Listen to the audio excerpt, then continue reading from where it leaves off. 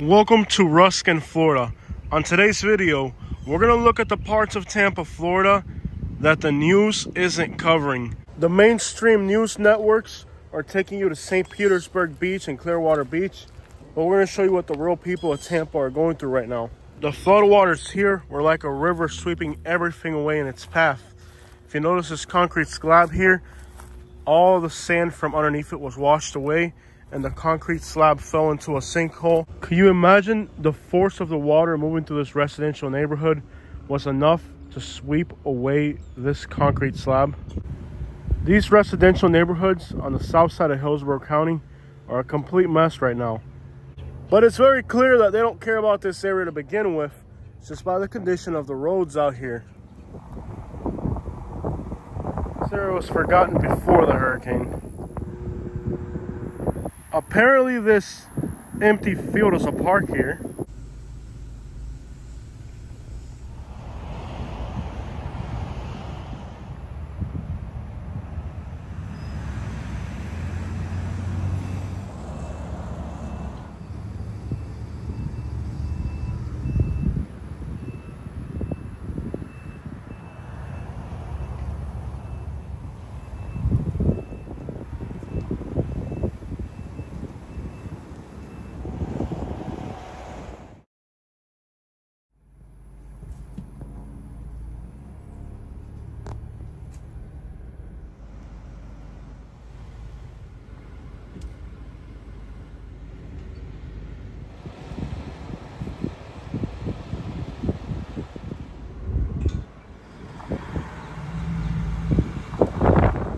So this dumpster is just sitting here in the middle of the road, and the first thing that comes to mind is it floated here during the storm surge.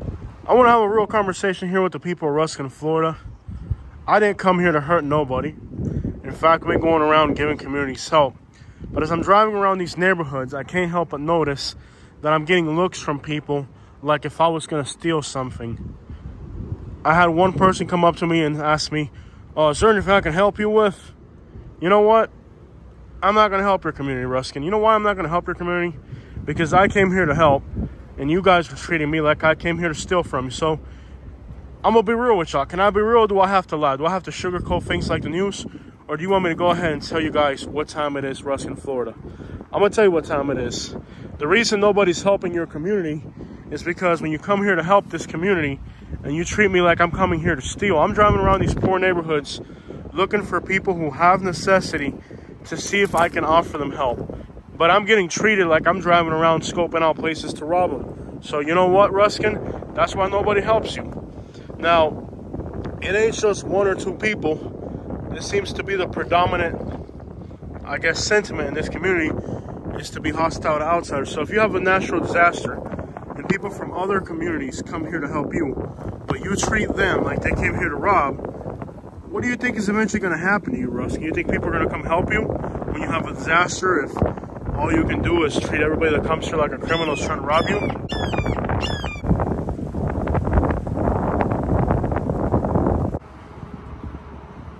But imagine now that somebody comes here to help you guys and you treat them like they're a criminal coming to rob.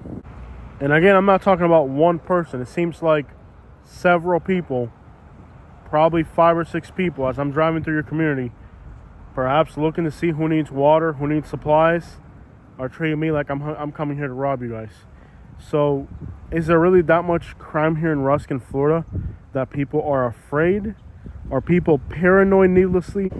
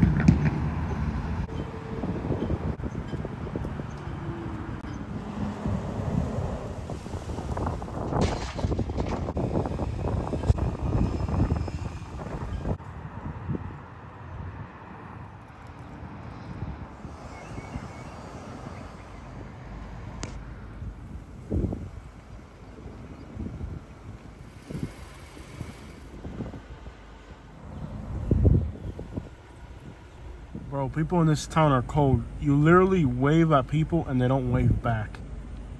Seems like people here have got really nasty. People Ruskin, Florida, I don't know what turned y'all so nasty, but you ain't gotta be like that.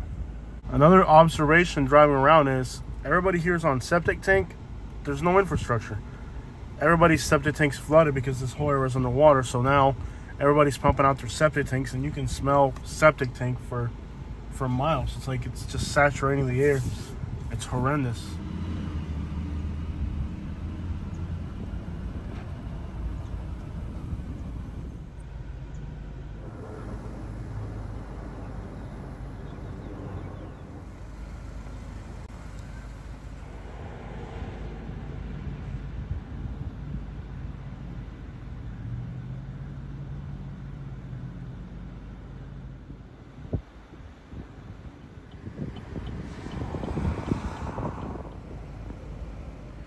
I want you guys to take notice of something here. Notice how it's a complete disaster zone over here, right? Just complete disaster. But then you look at the other side of the road over here, these newer houses. Look at the elevation of these newer houses over here. The roof is complete, the structures are complete, the elevation's high enough so the storm surge can't get to it. So look at the difference between this community back here up to, you know, high elevation and all that versus the community across the street.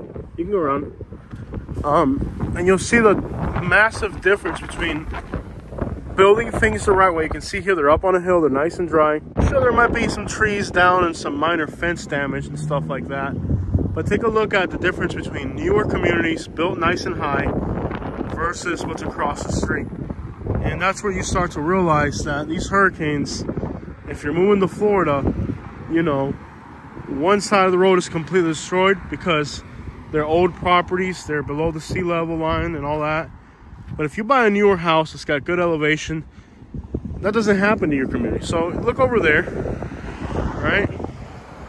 And then look what's going on over here.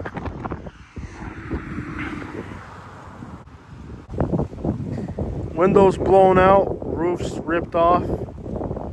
You can't find a tarp anywhere nowadays. The smell coming off of this garbage, keep in mind that they had a storm surge with the first hurricane, and the second hurricane comes around with wind destruction. So just about every single mobile home in this park has roof damage.